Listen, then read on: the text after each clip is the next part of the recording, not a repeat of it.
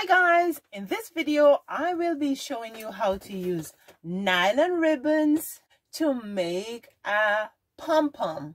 Now it's going to be a variation of the pom-pom that we are used to, that you wrap around like a piece of cardboard and then tie the middle. It's a variation, but I think this one's pretty cool. So here goes.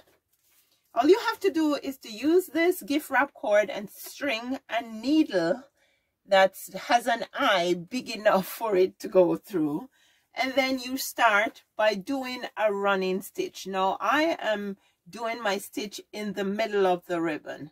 And I just start by going, and I'm not measuring, I'm just going the length of the needle back and forth. So I'll keep going until I get to the end. I have 2 pieces of ribbons here, and I will be using both of them.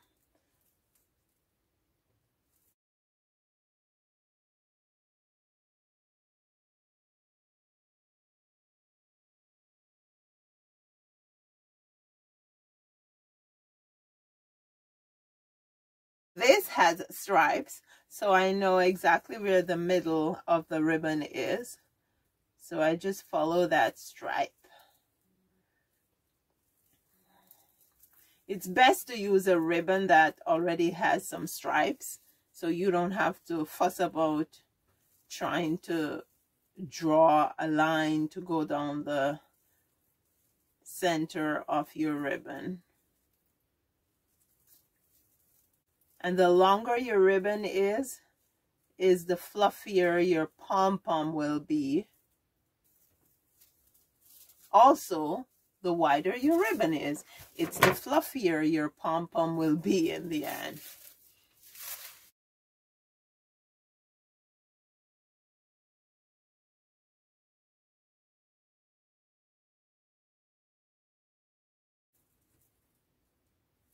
And now I'm at the end. So if you notice here, I did not cut the ribbon because I wasn't sure how much I was going to need. So I left the ribbon on, but now I'm finished. I can cut the ribbon. So I'm going to cut the ribbon at the end here where I started, but I'm going to cut the ribbon with a piece left over.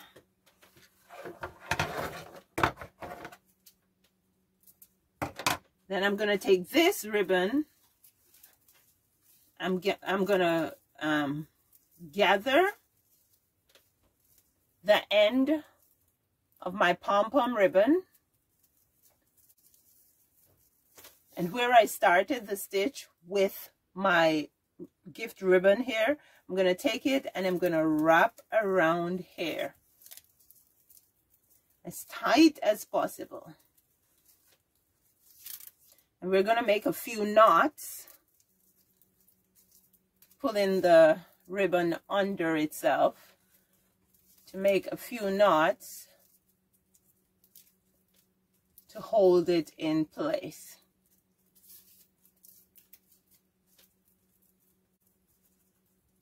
I'll do it one more time just to make sure it's held tightly in place. There we go. Now it's tight in place. So I have this together. I'll just snip off the ends so it's neat and clean. Then you'll see what I do with this piece. Let's get back to the top and keep your needle in for now, because we are going to need the needle to finish off. But what we're going to do is we're just going to go ahead and we're going to push the ribbon down while we pull the thread.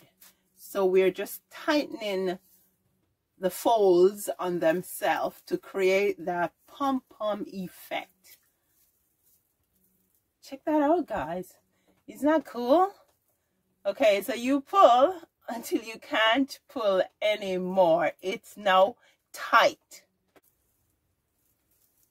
So now I have pulled all the folds together, okay, and it is tightly pulled together. I am going to go ahead and take my needle, and I am going to push my needle from the top here, pushing it all the way back to the bottom, to the other end. It's almost like when you're doing like a tufted headboard and you're pulling through the needle to put your button or your tucks in. So now the needle is back to the other end of our pom-pom, our very frilly pom-pom. There we go. Now I can take my needle off, and I have 2 pieces of ribbons, hanging hair, right here. I am going to go ahead and tie all the folds neatly together. So there we go, tie as tight as possible.